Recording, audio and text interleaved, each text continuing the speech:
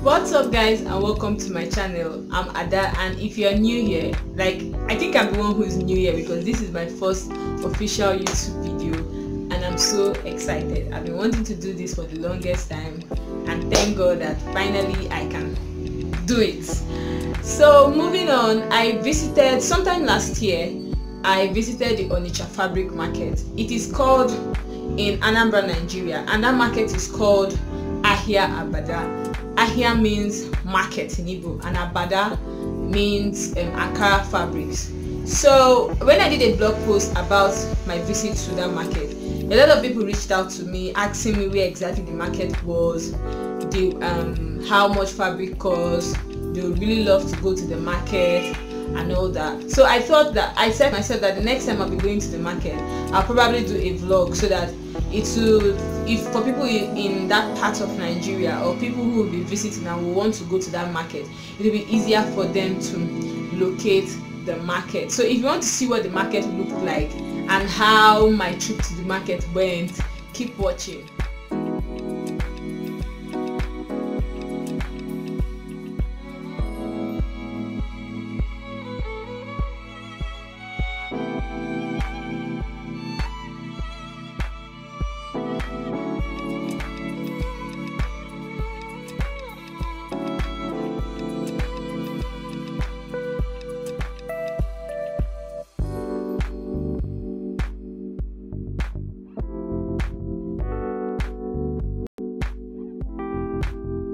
Guys, I got down. I'm in Onitsha right now and I'm heading towards the market. It's not really safe to vlog here, but I'm taking my shots, giving my chances. The market is just above. I'll show you a picture of what the bridge looks like right now. The bridge, and the market is just beside the bridge, as in just over here. So I'll be going in right now, and I don't think it's safe to vlog in there, so this is just me going in here. Yeah, see you.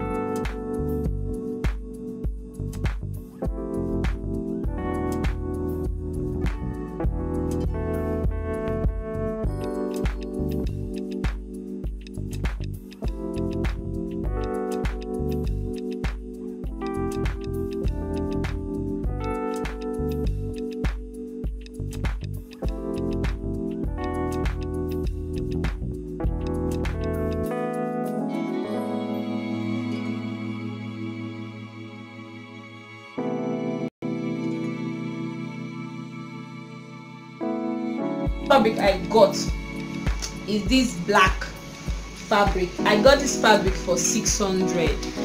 One of the things I like about this fabric is the print on the fabric. You know, one thing that made me stay away from black fabrics is because some of them are just too plain, like they're just too plain. But when I saw this, my heart just went with it. I loved it, and it's not so thick. It's just in between polyester and cotton, something like that. It's a bit stretchy, and I got this for 600 naira. I'll be using it to make a black skirt for a lot of my blouses that do not have skirts, and I've not been wearing them. Like I have like 3 blouses in my wardrobe that I've not worn from the day I made them, just because I don't have a black fabric. So yeah, it is. The second one I got is this fabric. This fabric is more like in between chiffon and cotton. I think that's what I feel. Chiffon and cotton. And I got this fabric for 800 naira and I got 2 yards. The guy told me 500 for 1 yard, but since I was buying 2 yards, I bargained it down to 800 naira for 2 yards. I'll be making something really free with this because of the texture of the fabric.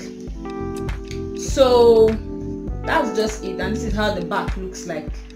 This is how the front print looks like. The third fabric I got is this.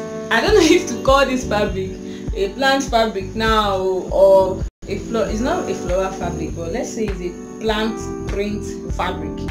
It's like a dull orange, and I like the fabric for very weird reasons. I don't know why I like it, but I just like how cool the color looks, and I'm still thinking of what to sew with this fabric. Have any ideas? Let me know. Okay, and I got this fabric for 900 naira. The guy said 1 yard went at 500 naira, but I got 2 yards for 900 naira, so I had like 100 naira cut from it. And because I really wahala the guy, I was like, this is New Year, you're not going to give me discount or what? Then the last fabric I got is this pink and black fabric. I got this fabric for 600, and I got just 1 yard, and I'm just going to make a blouse with it. Sincerely, my cousin was suggesting I made a skirt with this, but I was wondering, like, how would I make a skirt with this type of fabric? This fabric is too gorgeous to make a skirt out of it. I'm just going to make a blouse, and blouse it is. So fabrics were not the only things I got in the market. I also got a new pair of scissors. I got this for 150, and it's not like I'm out of scissors. I just like having extra scissors in my room, because sometimes you just be cutting and your scissors will disappear and you will not know what happened. So I like having an extra pair of scissors, so that those times when the scissors disappears, like action movie, I will just pick up the spare one, and later I'll find the one that got missing. Most times they're always under maybe the main fabric I got in. The second thing I got is this hemming gum. That's what I call it. I call it a hemming gum, but most times I use it for the hem of my dresses. But some people call it sealer. It just has this gum. It's like when you put gum in between two surfaces and it holds them together. So that is what this hemming gum does. And the last thing I got in my fabric haul is this pack of pin. Who remembers this pin? Like, I don't know, but this thing reminds me of my home economics class when I was in JSS1. So I got another pack of pin. Not that I'm out of pins, but I just like having a spare pack of pin in my stash, because I don't like running out. So one of the things I like about this market is it is not so crowded. They sell fabrics in the Onitsha main market, but I don't like going to the Onitsha main market, because the Onitsha main market is always very crowded, and we have this annoying seller that keep pulling your hands and telling you, come and buy from me, fine girl. And if you even want them, that is just the worst thing you do. They'll start causing grace and all that. So that is just that. I hope you enjoyed this video about my trip to the Onitsha fabric market. If you want to see more of these videos, give this video a thumbs up. Don't forget to subscribe to my channel and click on the notification bell, so that whenever I post a new video, of course you'll get a notification. And don't forget to follow me on social media, on Instagram, Facebook and Twitter at Stitchy Dress. And I'll see you next time. Bye.